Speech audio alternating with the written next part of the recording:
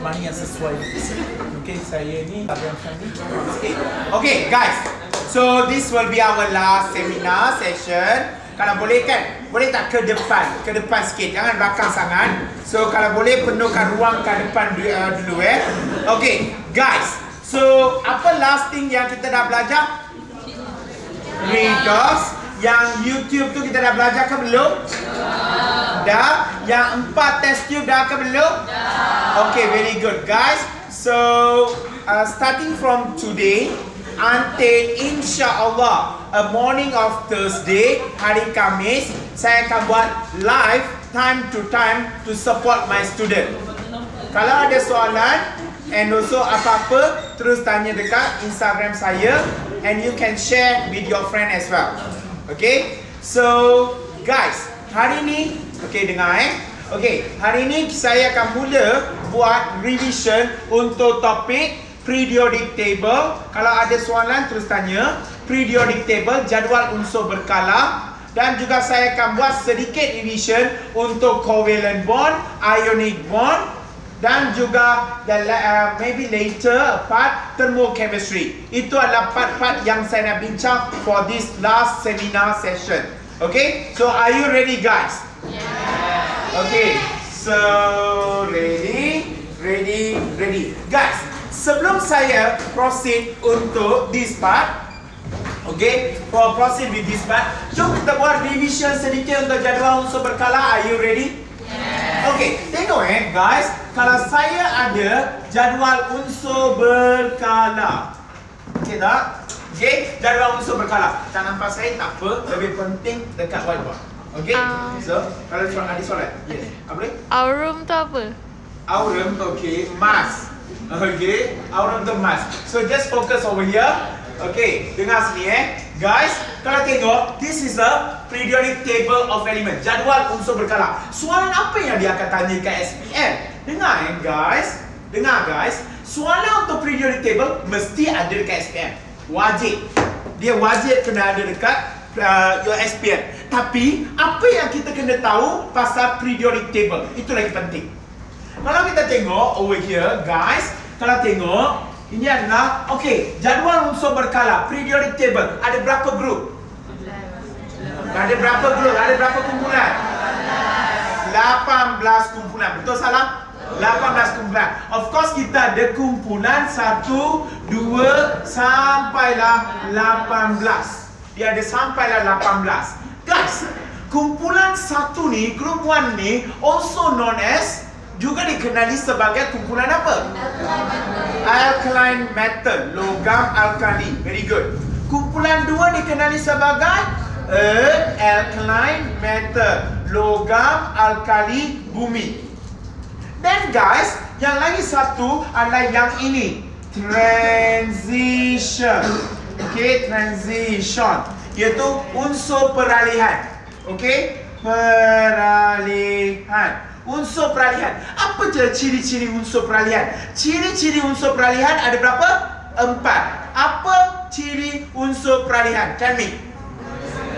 Dia ada 4 ciri unsur peralihan. Apa dia? First one, it form a colorless compound. Dia membentuk sebatian berwarna. Contohnya Cu2+, warna dia apa? Blue color, biru. Kalau dia ada Fe2+, warna dia? Hijau. Very good. Fe3+, warna dia? Maksudnya, transition element ni, unsur peralihan, the special characteristic adalah warna. Kau tahu tak? Watercolor yang kita guna ada 12 warna. Setiap satu warna itu adalah menunjukkan satu transition element. Macam biru, watercolor biru, itu adalah copper iron. They have a different color and different elements. Jadi kan guys, okay, first adalah color. Dia berwarna. Dia adalah berwarna. Transition element, unsur peralihan adalah berwarna. Apa yang kedua? Selalunya digunakan sebagai mangkin, catalyst, pandai. Selalunya digunakan sebagai mangkin. It's used as a catalyst. Apa catalyst dia? Contohnya dalam Haber proses. Proses Haber. Apa makin yang kita guna? Haber proses. Cepat. Untuk buat amonia, kita guna sejarah. Tengah mamai dengan sejarah lagi ke? Amonia. Catalyst apa? Fe. Kalau contact proses H2SO4, apa dia punya makin? V2O5, vanadium 5 oxide. Betul ke salah? Rupanya selalu dari satu platinum atau nikel dalam hydrogenation. Betul ke salah? Betul ke salah? Jadi ini adalah alkana-alkina kita belajar. Kan? Jadi kebiasaannya unsur peralihan ni digunakan sebagai makin ya, digunakan sebagai makin. Nah, ini contoh-contohnya. Guys. Then first berwarna, second dia adalah catalyst makin, yang ketiga ia membentuk ion complex. It form a complex ion. What do you mean by complex ion? That is a very good example. Hexacyanopherate is one good example. Dia adalah transition element ni membentuk unsur yang kompleks, yang besar seperti hexacyanopherate. Tapi kan, boleh tak bagi satu contoh lain selain hexacyanopherate? Dalam kelas saya pernah sebut. Apa dia? Tetrachloromethan. Itu CCl4. Mana adanya unsur peralihan? Macam mana? Tetraminacuprum. Ada amin tu Yang ada CU tu copra dekat middle tu. Okeylah. Saya bagi contoh yang senang Contoh kegunaan ion kompleks adalah paling senang our hemoglobin. Darah kita ada unsur peralihan. Betul ke? Ya. Sebab tu kalau kita pergi jumpa doktor, dia kata, oh darah dia ni kurang lah, kena makan tablet apa? Ubat apa? Ubat iron tablet. Betul? Iron tablet. Okey, dia makan iron tablet. Sebab dia lah complex iron. What is the next one? What is the next one?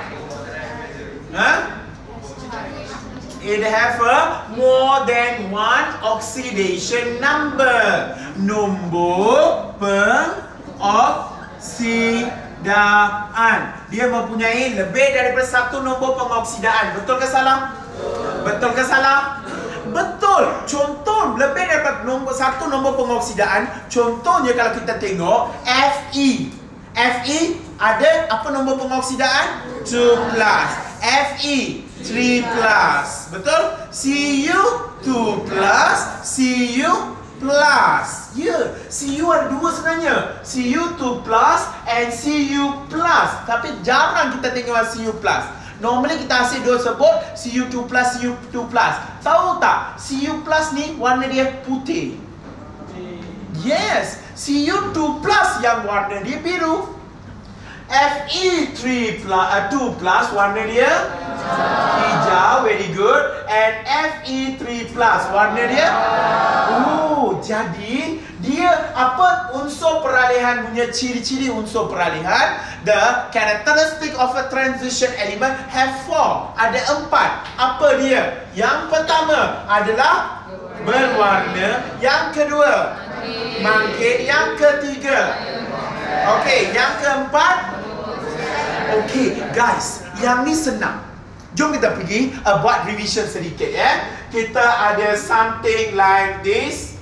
Okay, kita lukis besar sikit sebab kita nak tulis banyak lagi benda. Ini adalah jadual unsur berkala. It's a periodic table of element. Periodic table of element. Kalau kita tengok, guys, bila kita bergerak dari sini ke sini, ada beberapa benda akan berubah. Contohnya, guys, korang perasan tak? Unsur-unsur yang ada sebelah sini, Unsur-unsur yang ada sebelah sini lebih bersifat sebelah ini adalah bersifat alkali. Unsur-unsur yang ada di sebelah sini adalah lebih bersifat acid. Very good.